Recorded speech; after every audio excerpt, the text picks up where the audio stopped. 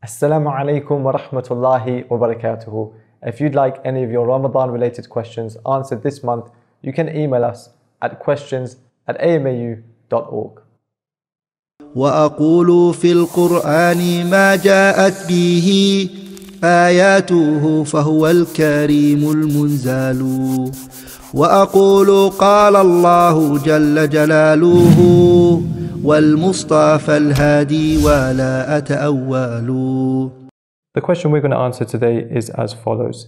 If a person stops doing good actions after Ramadan, will they not be forgiven? الحمد لله رب العالمين والصلاة والسلام على المبعوث رحمة للعالمين نبينا محمد وعلى آله وصحبه أجمعين.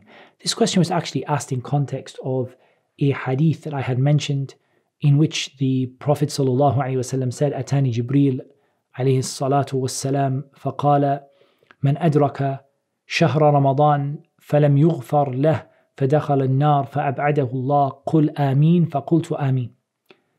That Jibreel came to me alayhi salatu wassalam and he said, whoever reaches the month of Ramadan and is not forgiven and then enters the fire, may Allah cast him far away, say Ameen. And I said Ameen.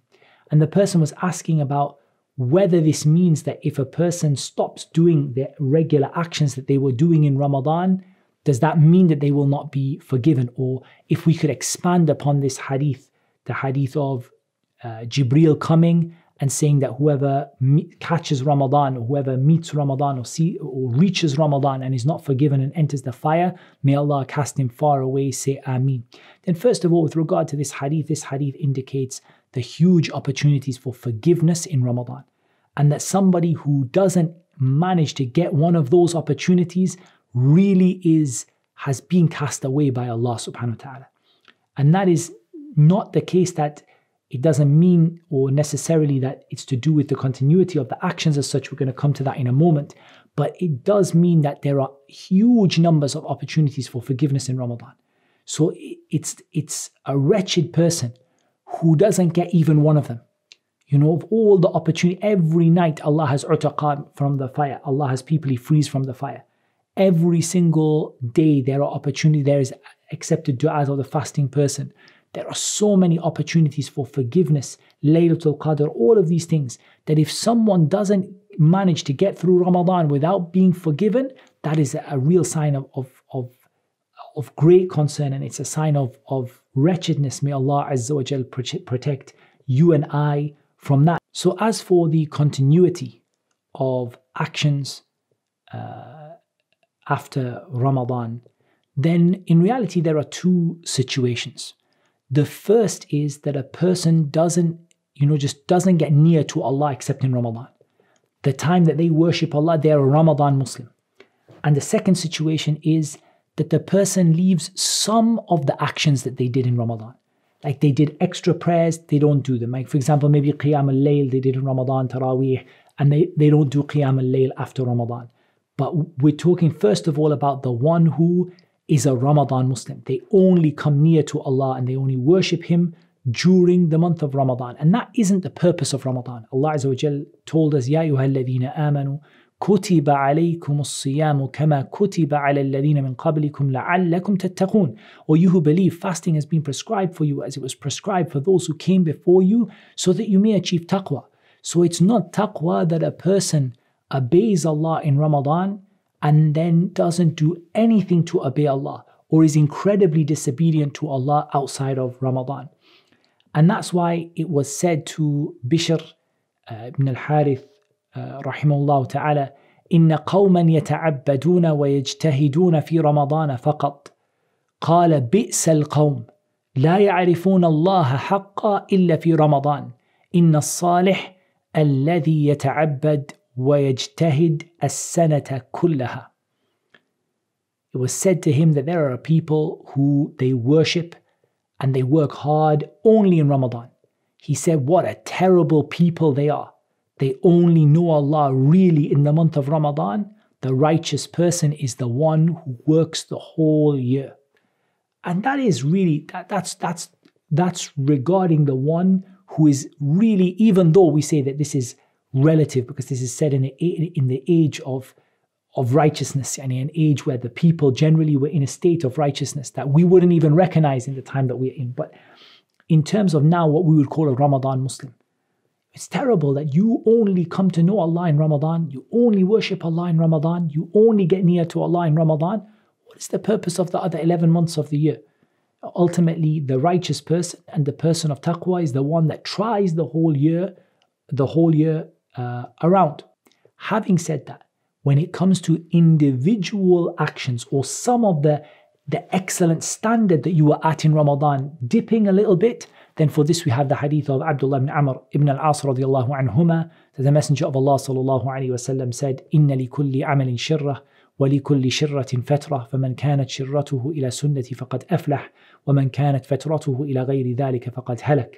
He said every action has a time of enthusiasm and energy, and every time of enthusiasm has a lull or a time where you dip. So whoever's enthusiasm is in accordance to my sunnah has been successful, and whoever's dip or lull is to something else, they have been destroyed. And we can add to that the hadith of Abi Hurairah, which has a similar wording, the hadith of Abi Hurairah radiallahu anhu, in which the Prophet sallallahu alaihi wasallam said, "Inna li kulli shay'in shirrah, wa li kulli shirratin fatrah, فإن كان صاحبها سدد وقارب فرجوه وإن أشير إليه بالأصابع فلا تعدوه." That everything has a time of enthusiasm and energy, and every time of enthusiasm has a lull or a dip where you slow down. So if the person who does this tries their best to do the right thing and come as near to it as they can, do as much as they can, then have hope for them. And if it is pointed to them by the finger, and this is perhaps a sign of riyah, and that the people point at them and the people say, look at their ibadah, look at how good they are, فَلَا تَعُدُّوا, don't consider this to be anything. What the people think doesn't count for anything. But here what we want is the beginning of the hadith. فَإِنْ كَانَ صَاحِبُهَا سَدَّدَ وَقَارَبَ فَرْجُوهُ. If the person who experiences that they dip a little bit, you sometimes dip a bit. After Ramadan, not praying as much, not reading as much Qur'an, you're still doing the minimum, because you haven't dropped below the sunnah of the Prophet ﷺ. You haven't dropped out of the requirements of a Muslim. You're praying your 5 daily prayers. You're trying to do, your witr, your sunnah prayers, what you can. But maybe you're not praying at the same level you were praying in Ramadan. So if the person doesn't go below the minimum standard, and they try to do the right thing, and they try to get as near to it as they can, and do as much of it as they can, and fear Allah as much as they can, then you can have hope for this person. And this is not a person who should feel despair of the mercy of Allah Azza wa Jal. Allah subhanahu wa ta'ala said, قُلْ يَا عِبَادِيَ الَّذِينَ أَسْرَفُوا عَلَى أَنفُسِهِمْ لَا تَقْنَطُوا مِنْ رَحْمَةِ اللَّهِ إِنَّ اللَّهَ يَغْفِرُ الذُّنُوبَ جَمِيعًا إِنَّهُ هُوَ الْغَفُورُ الرَّحِيمُ. Say, O my servants who have transgressed against themselves, don't despair of the mercy of Allah.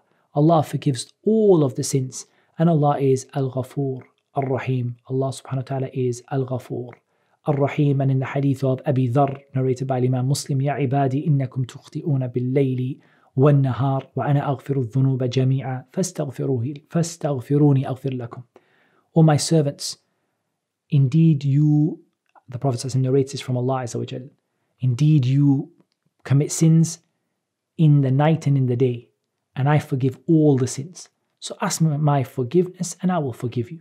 So to answer the question in a long way, a long way around, that ultimately nobody should be despairing the forgiveness of Allah. Even the one who is the Ramadan Muslim, who only worships Allah in Ramadan.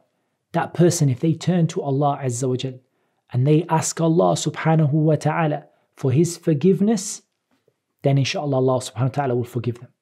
If they're sincere, Allah subhanahu wa ta'ala will forgive them. He is Al-Ghafur Rahim. Nobody should despair of that. Nobody should despair.